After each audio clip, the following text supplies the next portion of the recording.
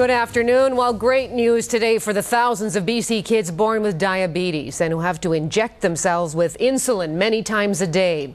Well, CBC's Tim Weeks has the details for us. He joins us live from a World Diabetes Day event just getting underway downtown. Tim? Down at the Art Gallery. It is World Diabetes Day. The international symbol is a blue circle, which may look a lot like a blue hula hoop. So that's exactly what people are doing here. It's the 14th, so they're trying to keep the hula hoops going for a full 14 seconds. Now, earlier, Premier Campbell was also giving a shot at it, and as well as trying to keep the hula hoop going for 14 seconds, he was also making an announcement, and that is the funding of insulin pumps for children. Lloyd Lyle may seem like he's used to all the attention. He was also used to a lot of pain and inconvenience that come with all the injections and blood tests involved in having juvenile diabetes.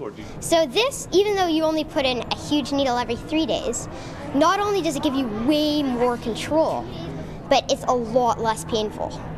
Lloyd is not alone. In fact, almost 2.5 million Canadians have some form of diabetes. For children with type 1 diabetes, that can mean 2,200 finger pokes per year for blood tests, almost 1,500 needles. That's a lot. And today, an announcement that the government says will make children's lives a lot easier and a lot less painful. So starting on next Monday, November the 17th, the province is going to start funding insulin pumps for eligible children with type 1 diabetes. That will...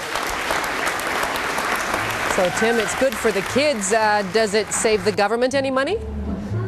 Well, it is certainly going to save a lot of the sufferers some money. It's estimated that adults will probably save about $700 a year because of the funding for these insulin reservoirs. The devices themselves for the children can cost anywhere from $5,000 to $7,000, which put them out of reach of a lot of families.